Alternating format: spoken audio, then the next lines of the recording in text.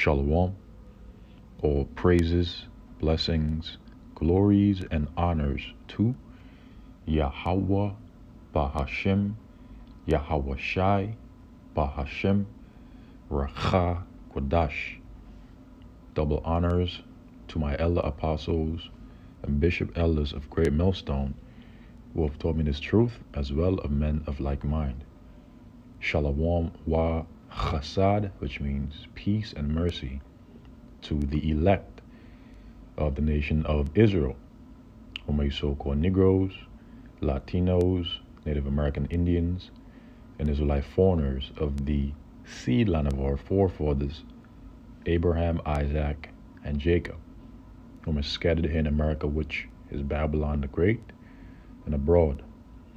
To you I say Shalom, and Yahweh Bahashem, Yahweh Shai Ratazah. This lesson is edifying and informative. Ezekiel chapter 7, verse 5. Thus saith the Lord Yahweh, an evil, and only evil, behold, is come. An end is come. The end is come. It watcheth for thee. Behold, it is come. The morning is come unto thee, O thou that dwellest in the land. The time is come. The day of trouble is near, and not descending again of the mountains. Now will I shortly pour out my fury upon thee, and accomplish mine anger upon thee. And I will judge thee according to thy ways, and will recompense thee for all thine abominations. And mine eyes shall not spare, neither will I have pity. I will recompense thee according to thy ways, and thine abominations that are in the midst of thee. And ye shall know that I am the Lord Yahweh that smiteth. Verse 25. Destruction cometh, and they shall seek peace, and there shall be none. 1 Thessalonians chapter 5, verse 3. But when they shall say, peace and safety, then sudden destruction cometh upon them, as travail upon a womb with child, and they shall not escape. Ezekiel chapter 7, verse 26. Mischief shall come upon mischief, and rumor shall be upon rumor. Then shall they seek a vision of the prophet, but the law shall perish from the priest, and counsel from the ancients. In the news from the RT, various articles. A NATO member state weighs in on a proxy war against Russia. Global political elite skipping Davos, which is today.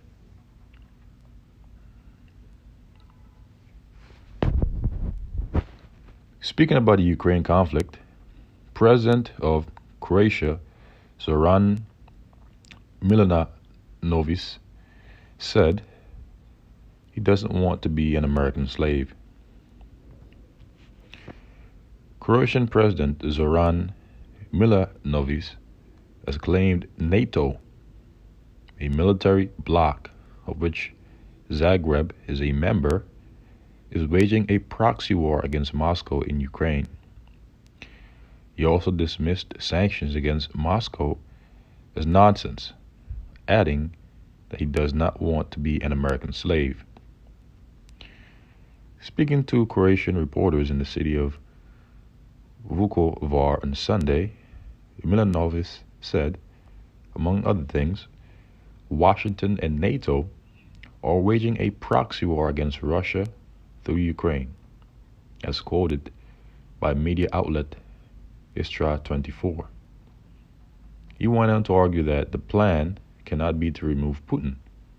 The plan cannot be sanctions, adding that such punitive measures are nonsense and we will not achieve anything with them. They go from war to war, and what should I be? An American slave? Croatia's president asked rhetorically. Milanovic voiced his frustration with the US-led military bloc's policies in the same interview in which he tore into Croatia's Prime Minister Andrej Plenković over his latest Ukraine-related remark. Speaking to news channel France 24 on Saturday, Plenković said that the Balkans, nations' lawmakers who in mid-December didn't support the EU's program to train Ukrainian military personnel in member states have failed to be failed to be on the right side of history. Commenting on the remark, Milanovic in turn slammed the premier for bringing disgrace to his country and to its democratic representatives in front of others. The Croatian president argued that this kind of behavior reached a low that is the bottom of the bottom. As for the EU's mission, and this is where I will get revelation.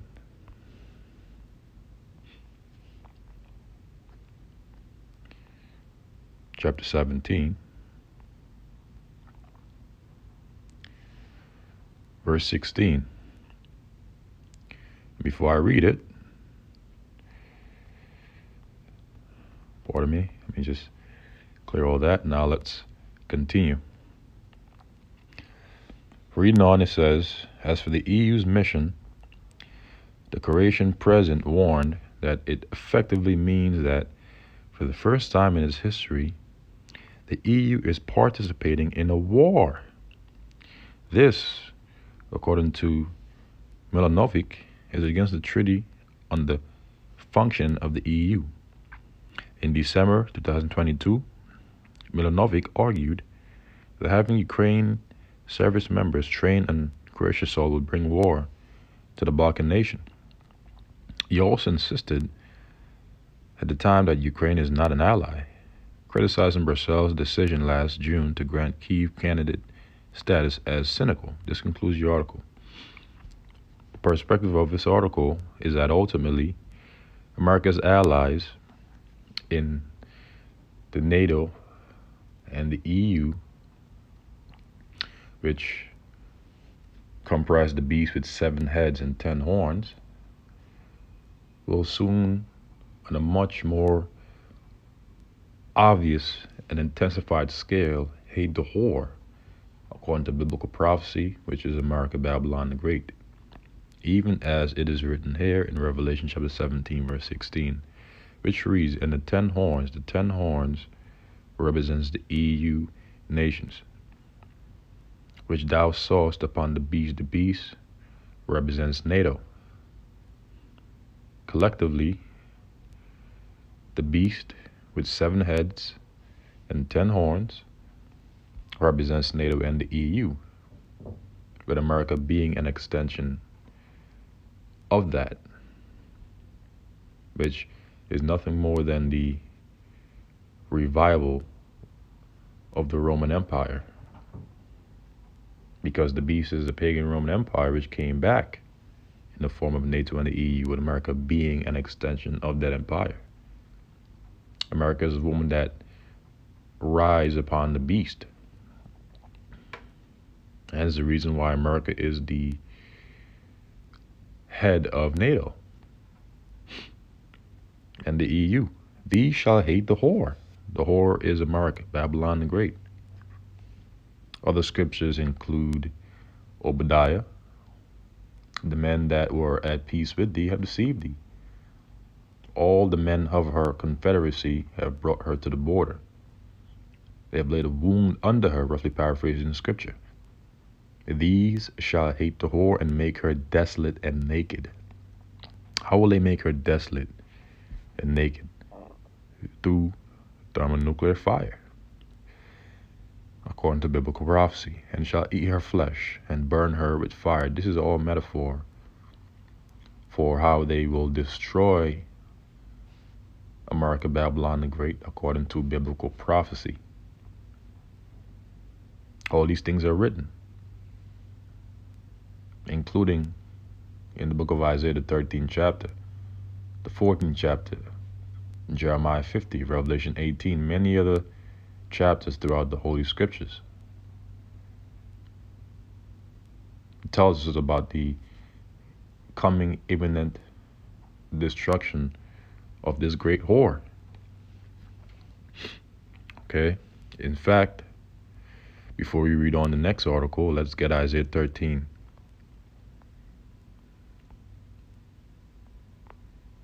Verse 19. In Babylon, Babylon is America, the glory of kingdoms. America is the glory of kingdoms.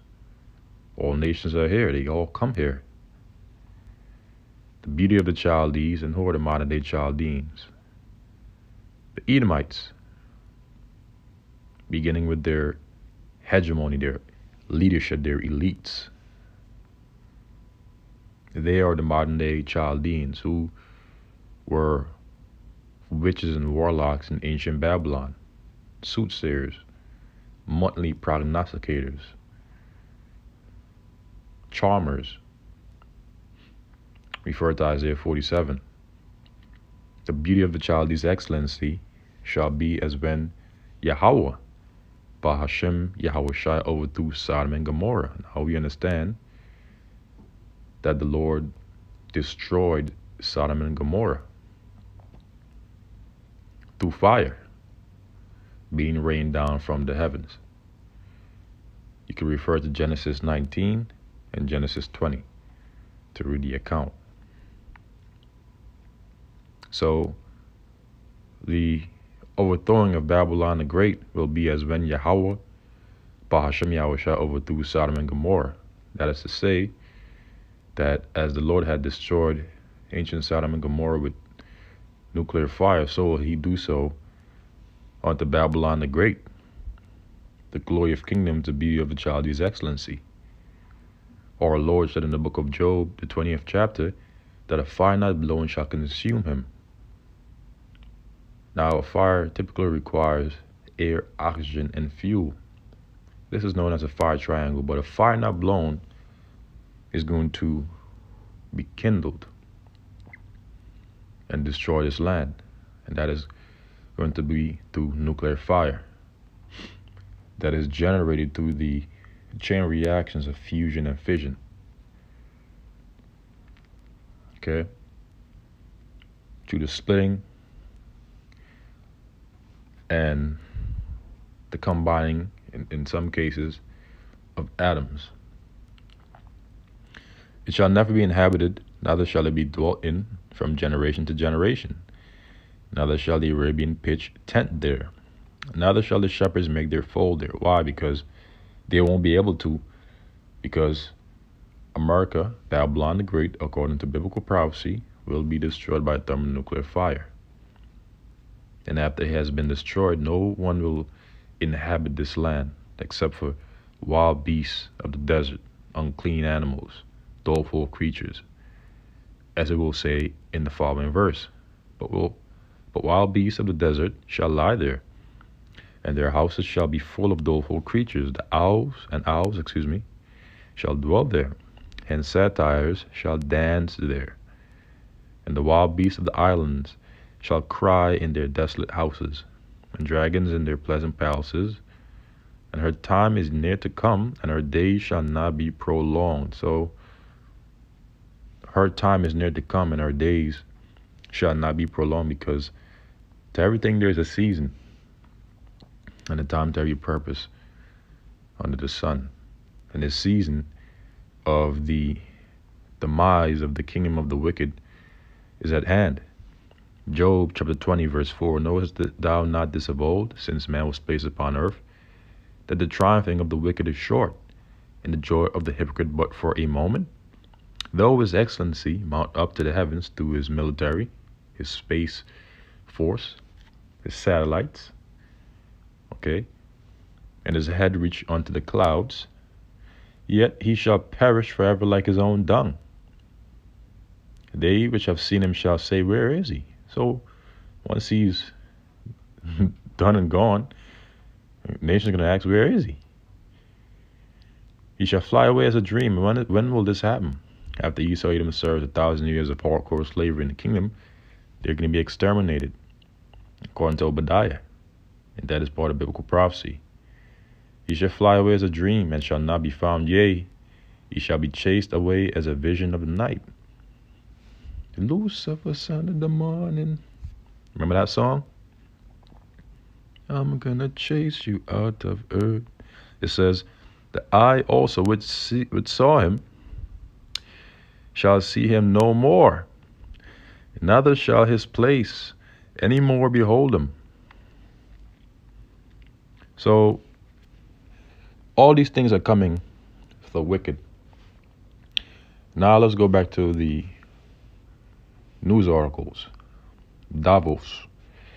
Global political elite skipping Davos. U.S., Chinese, and Russian leaders will not attend this year's World Economic Forum in the Swiss Alps, but they will more than likely attend it virtually. Or if they don't, they'll receive some form of summary.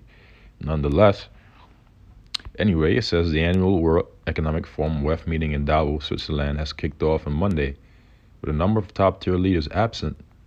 U.S. President Joe Biden is skipping this year's gathering, along with French, and there's a lot of controversy currently surrounding Joe Biden, along with French President Emmanuel Macron and new British Prime Minister Rishi Sunak.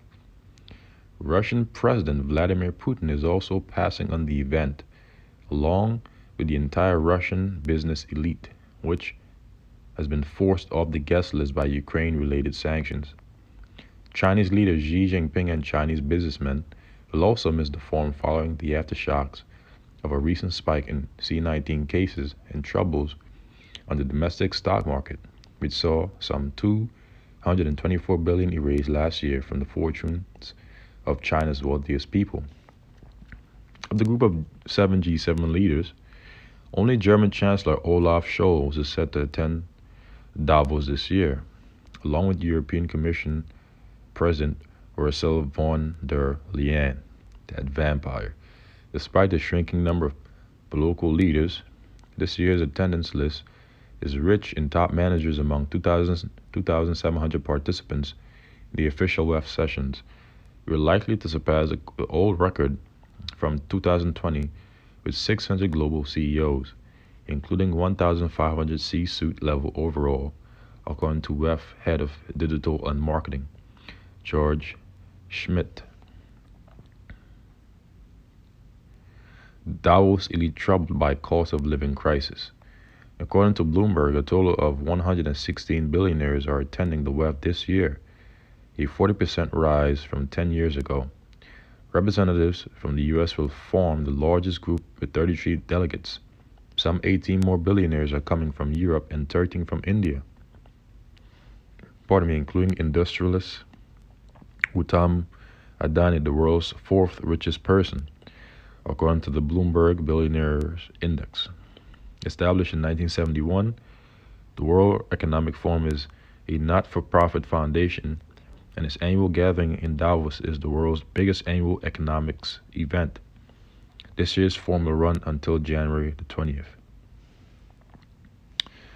This concludes the article. So keep an eye on the WEF, and the things that will be said, the things that had been said already, because I'm sure they've already started, because time zones differentiate, stuff like that. A Poseidon weapon is in a transport container, still from a video.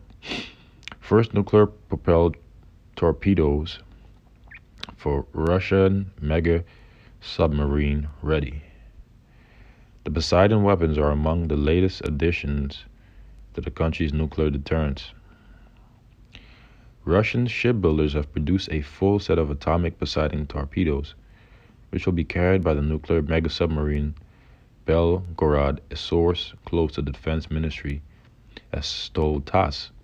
The new boat will be armed with the weapons in the nearest future, the source stated, adding that the weapon system has completely tested on its various elements, including the propulsion system. Poseidon has an onboard nuclear reactor to generate propulsion and carries a powerful nuclear warhead as a payload. The first hints about its development were released by Russia in 2015. The weapon is yet to formally enter military service. The system is designed as a hard-to-intercept weapon of mass destruction that can obliterate strategic naval assets such as military bases, shipyards, and aircraft carriers strike groups. It can also inflict massive damage on coastal cities in the event of a full-blown nuclear war. While few details have been published about the torpedo, it's known to require a specialized platform for deployment. The Russian military reported plans to build up to 4 nuclear submarines configured for this mission. The first of them, the Belgorod, was completed in 2019 and commissioned in July last year.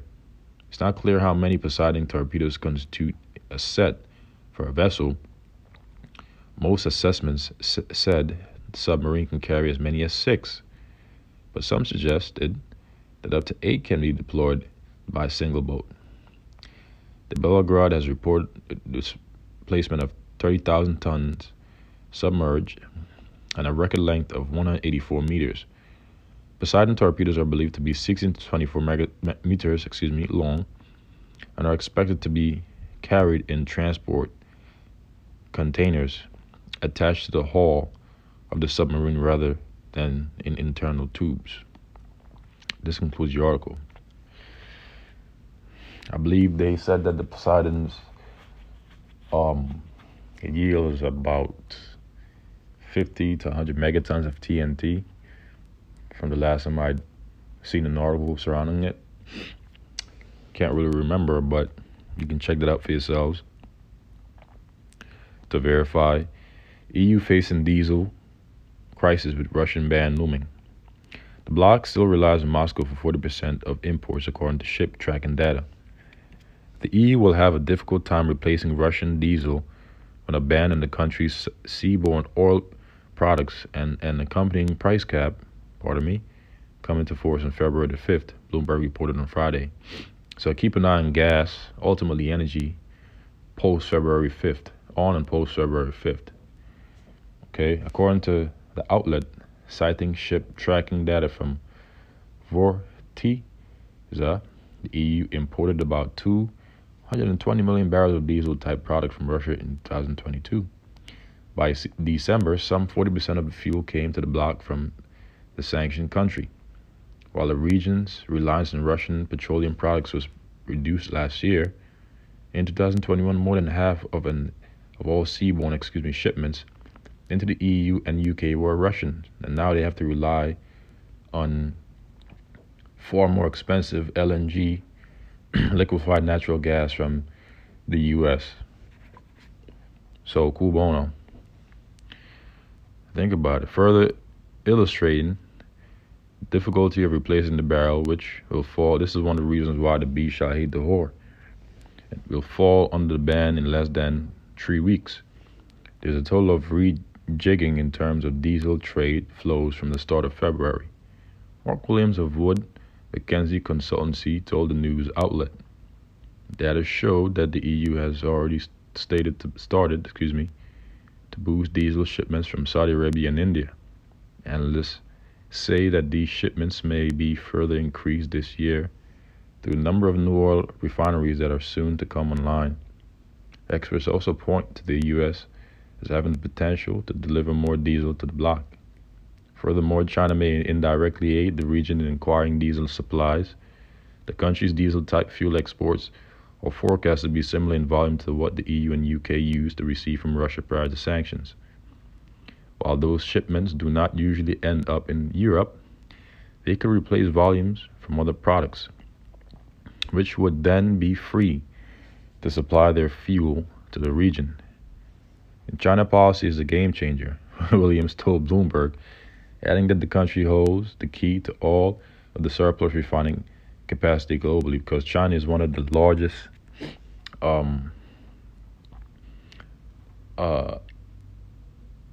consumers of energy.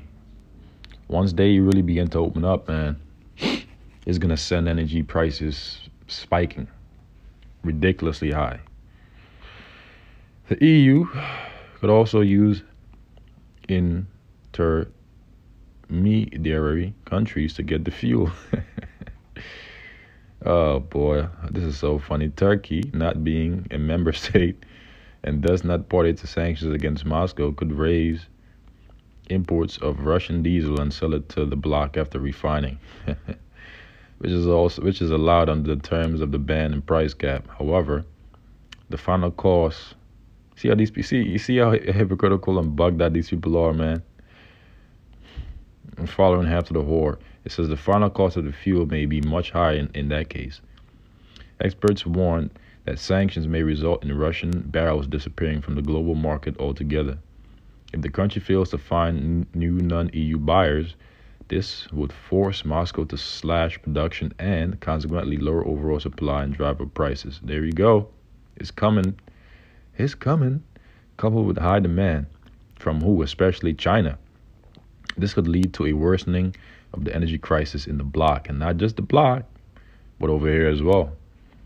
Even though the U.S. is one of the biggest producers of energy. But they haven't been doing that. I wonder why.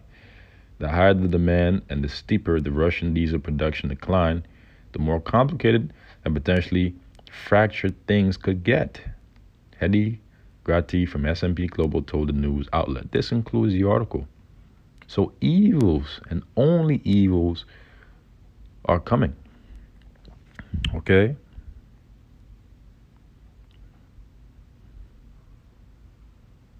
Western media pundit calls for genocide of all Russians.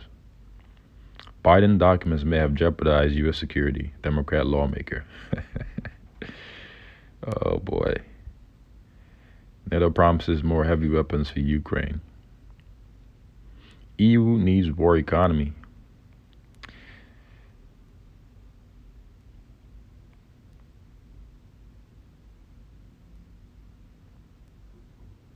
So, Dr. Doom predicts world is heading for stagflation. But she's not wrong. It really is heading for a depression. Gas market to remain volatile for years. So, global imports of LNG hit all-time high.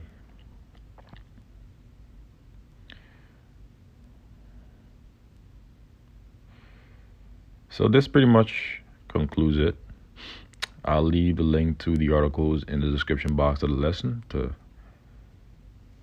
close out, I'll just get back Ezekiel chapter 7 verse 25. Destruction cometh, and they shall seek peace, and there shall be none. So when destruction comes, people will attempt to seek peace for comfort, for security, for stability, because they're going to be promised peace and safety. But that is when destruction will come suddenly, because it says, for when they shall say peace and safety, when their presidents, their governors, their mayors, their local leaders are going to be promising them peace and safety, that's when destruction will come upon them suddenly, even as it cometh. And they shall seek peace, and there shall be none, because there's no peace in the presence of destruction.